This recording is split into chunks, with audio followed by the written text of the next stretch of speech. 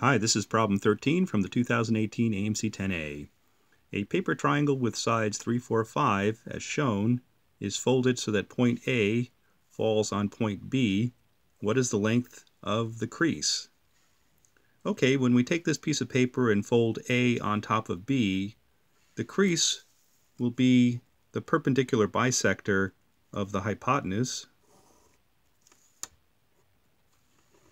And this smaller triangle is now similar to the larger triangle, and that's probably the key to solving this, because the perpendicular bisector divides the hypotenuse into two segments, and we know from the larger triangle to get from the long leg to the short leg we have to multiply by 3/4.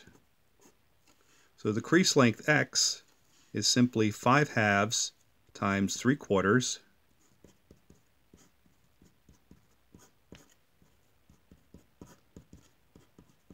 or 15/8 for choice D.